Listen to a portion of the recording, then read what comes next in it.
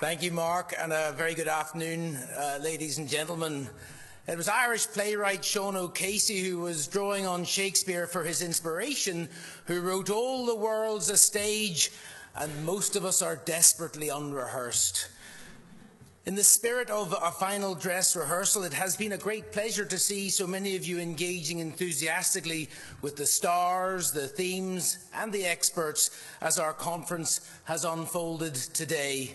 If we didn't know before, all of us here are most definitely now aware that we have a leading role in the tourism production. We all firmly belong to the cast of thousands required to make Northern Ireland the movie roll on to become an international blockbuster. And of course, for each of us, it all starts somewhere. Picture, if you will, the time, 1980 or thereabouts, the location, Coleraine Inst, the annual stage production, the drama Lionel Bart's musical Oliver. Can you guess which of our participants here today played the title role? And further, who do you think might have been the Artful Dodger? Who other than their parents would have imagined Mark and James's subsequent success?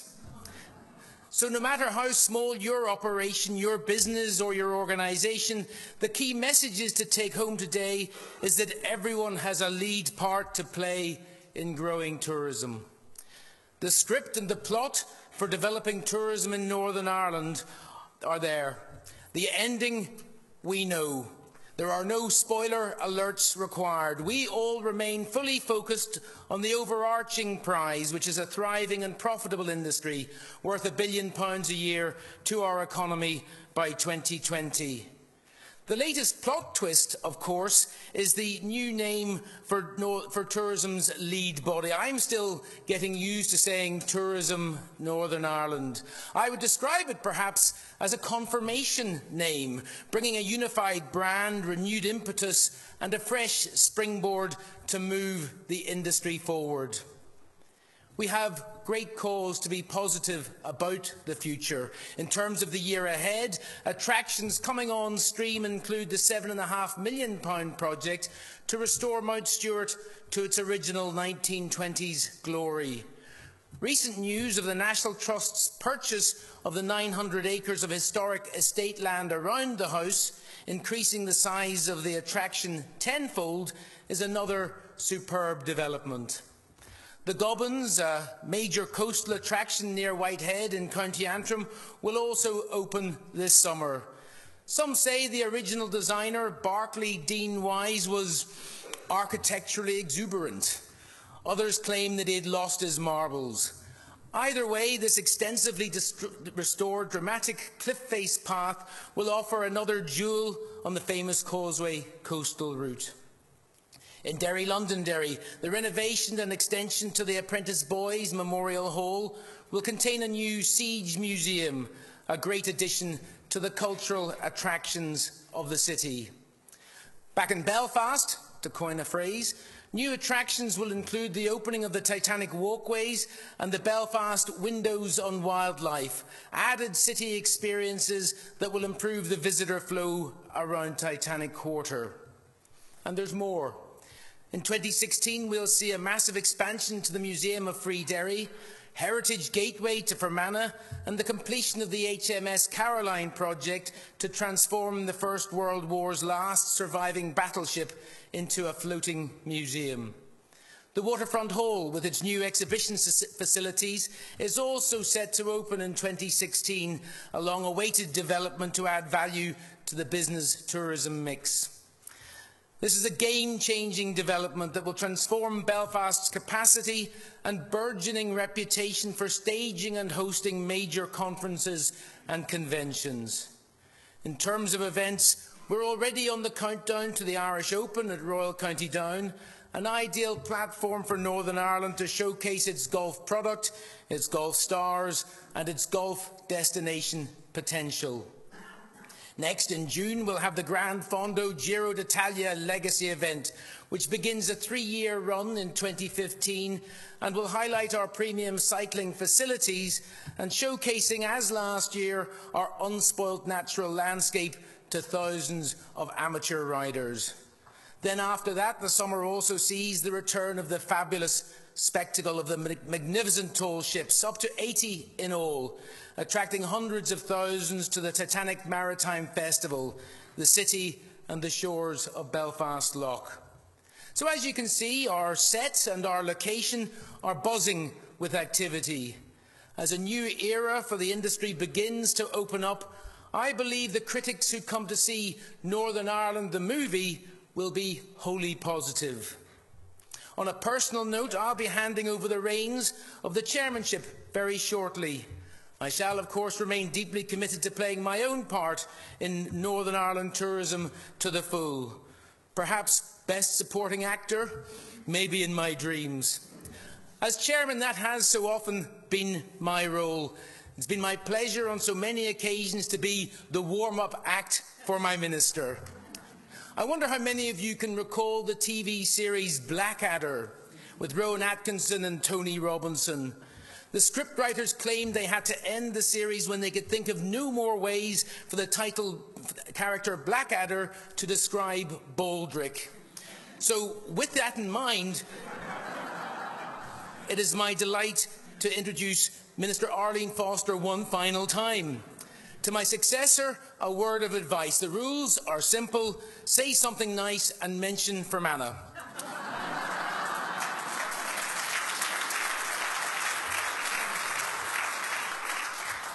However, I first have to scotch the rumour that her new enlarged department after 2016 would be called the Department for Tourism and the Economy. The acronym DOTE would imply too cosy a relationship with Tourism NI, it was feared. Minister, I'd like to think that whilst we have made great strides in recent years, that this would have been scarcely possible without your steadfast commitment to our cause. In the words of Fermanagh-educated writer Samuel Beckett, I have my faults, but changing my tune is not one of them. Perhaps more elegant in juxtaposing your role and mine are the words of Fermanagh's other favourite son, Oscar Wilde. Some cause happiness wherever they go, others whenever they go. So that is my cue. Time to go. So would you please welcome Minister Arlene Foster.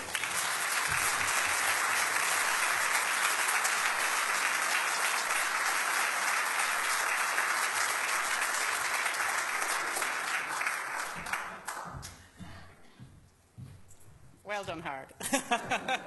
Yet again, I have to say that. And again, thank you for your very kind introduction. I'll certainly miss those introductions because I always waited to see how he was going to weave Fermanagh into the introduction. But anyway, there we are.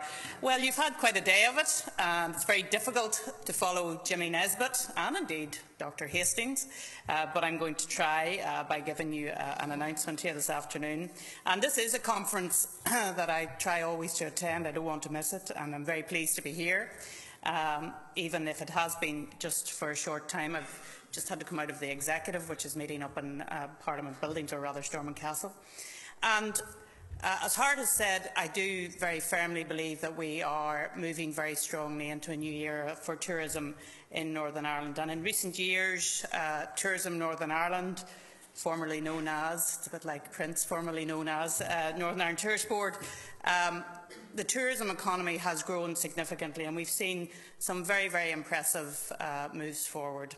From the hosting of the MTV European Music Awards way back in 2011 and the launch of the Giro d'Italia last year, and with £300 million or thereabouts worth of public money invested in between, the last few years have boosted tourism figures and raised Northern Ireland's profile as a must-see destination in global tourism markets.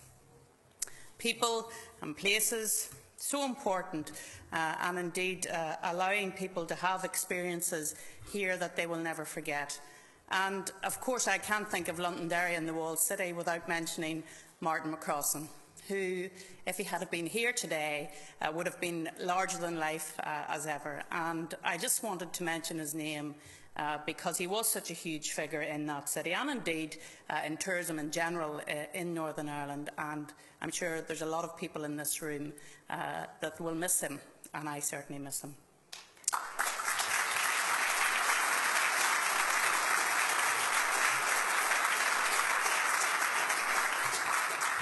So now it's time to take the next step, and in January I announced the outcome of the Hunter Review, and I outlined a series of changes, including a new name for tourism's lead body, new leadership, new partnerships and a new strategy. And I'm pleased that the Hunter Review was welcomed by stakeholders and that there is widespread support for the implementation of its recommendations, which focus on setting the strategic direction for tourism, building relationships within the sector and closer alignment with Invest Northern Ireland. And the reason for these changes is quite straightforward.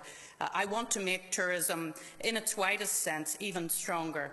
And my goals to consolidate the unprecedented success that has been achieved to prepare us to take the industry forward even faster and in a greater way, and to strengthen the drive to grow the industry. And our challenge, of course, is to maintain the momentum that has been generated and to continue to increase the economic benefits derived from tourism, and I've no doubt everyone here in this room is up for that and that they share my ambitions for the industry. The reshaping of our tourism structures will help us to build new relationships with our 11 new councils, and that's particularly important given their increased powers and their new responsibility for community planning and local economic development. In terms of setting the future direction for tourism, work is already underway to bring forward a new strategic plan, which will coordinate the work of key tourism partners, including central and local government, and that will be crucial to achieving my and the industry's long-term goal to make tourism in Northern Ireland a £1 billion industry by 2020. And that's a challenging but to me, reachable goal, and achieving it will mean focusing on what we are best at and marketing those things more effectively to an eager worldwide audience. Through that approach, we already market Northern Ireland as a place of outstanding natural beauty, a destination with world-class attractions, a great place for golf, and a proven venue for blue ribbon events. But there's another outstanding local resource that we can make more of: our world-class food. We have award-winning large-scale producers exporting all over the world, basing their success on our deserved reputation for quality, safety and purity. Added to that, we have local artisan producers of everything from gin to salt-aged beef, selling to local markets and to international delicatessens. And the third leg of the stool is the growing reputation of our restaurants and our gastropubs. For far too long, Northern Ireland was undiscovered territory for many leading food writers and critics, but today just take a look at our food magazines and our Sunday supplements and you will see a very different story.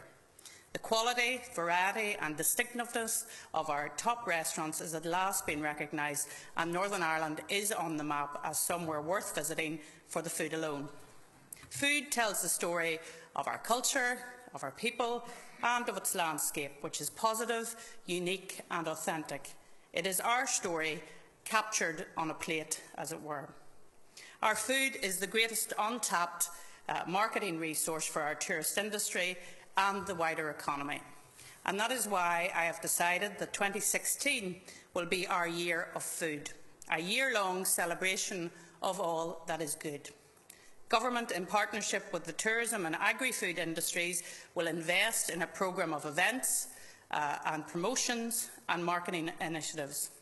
The aim will be to raise Northern Ireland's reputation for good food, to improve the experience of Northern Ireland food available to visitors, to promote pride and confidence in Northern Ireland food, and to provide role models and peer mentoring.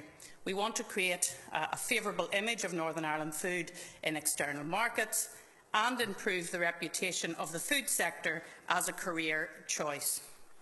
I've decided that the Year of Food should be focused on promoting food and tourism in Northern Ireland and also on reinforcing the reputation and growing the sales of our local produce in other markets. I have asked Tourism Northern Ireland to take the initiative forward and to work closely with Invest Northern Ireland. That synergy between tourism and food is very important, and we want our visitors to be delighted by their experience of our food and to want to buy it then when they get back home. We also want our food exports to stimulate not just the taste buds, but the wanderlust of the consumers, sparking a desire to visit the beautiful country that produced the beautiful food. Quite simply, my vision is that after 2016, Northern Ireland will be synonymous with good food. And with your help, we can make this happen. And we did make it happen back in 2012 when we had Our Time, Our Place, that year-long celebration, which was a tremendous success for everybody in the tourist industry, but also raised that civic pride. So I'm hoping that the Year of Food will have a similar impact. And of course, one of the champions of the food initiative has been a certain Dr. Howard Hastings.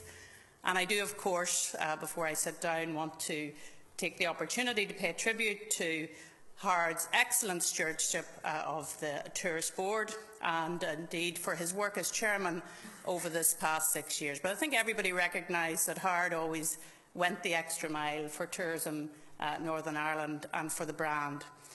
Thank you, Howard, for your enthusiasm, your expertise in tourism and hospitality, and everything else that you brought, your interest. You always researched everything that you said.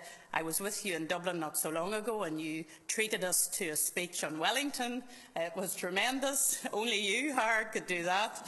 I just think that you will be very, very difficult to replace. But we wish you well in your future endeavours, and I know, of course, that you're not going anywhere and you will be closely involved in the food initiative as it goes forward. So I'm sure we will continue to work together. Tourism touches on so many aspects of life in Northern Ireland, so it is critical that we all continue to work together as one team. That was another one of Howard's initiatives, the One Team, One Voice initiative, and I hope that we can reach our target of £1 billion industry by 2020. We have achieved a lot in the past. We must now continue to make sure that the next movie on Northern Ireland continues to be as good as the last movie on Northern Ireland, and I very much hope that everybody here will play their part and make sure that we get star ratings again. Thank you very much for listening.